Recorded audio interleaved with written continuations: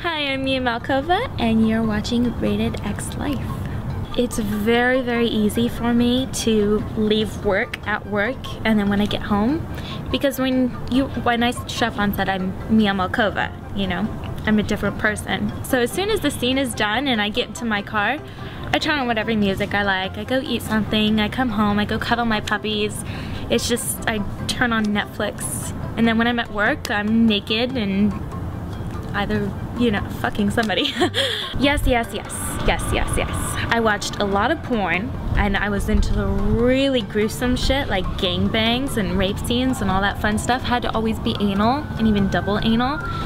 And I watched hentai before that when I was like 13. I started with hentai, and then I progressed to boy-girl, and then I progressed to anal, and then I just went all the way out.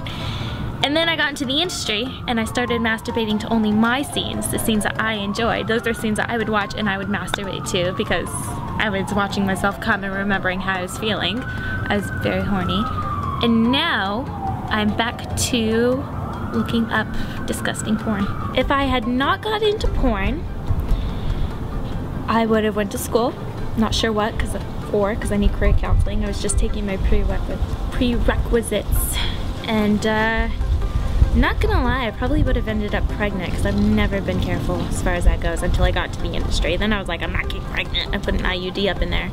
Normally, if you, like when porn couples get together, they kind of meet that way so they're comfortable with it, right?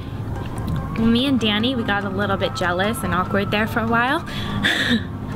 But we kind of worked it out, and we have our limits to what's comfortable. So I was gonna do anal with different talent. I'm only doing that with my husband now. So that did change. I have certain people on my no list because he doesn't get along with them, and ditto, certain bitches that I don't like are on his no list. People who don't like porn and look down upon it, and the people who do it, I really don't give a fuck. I do not give a fuck what they think. If they think it's gross, whatever, I'm having the time of my life. I love sex, I love money, I love getting my photos taken, I love looking sexy, and it all happens with porn. So you can fuck off.